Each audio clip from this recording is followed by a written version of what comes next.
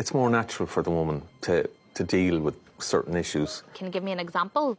Oh, say a young girl, enough, women's issues. Periods.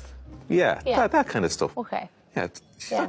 How can a father talk to his daughter about that? That's something for a mammy.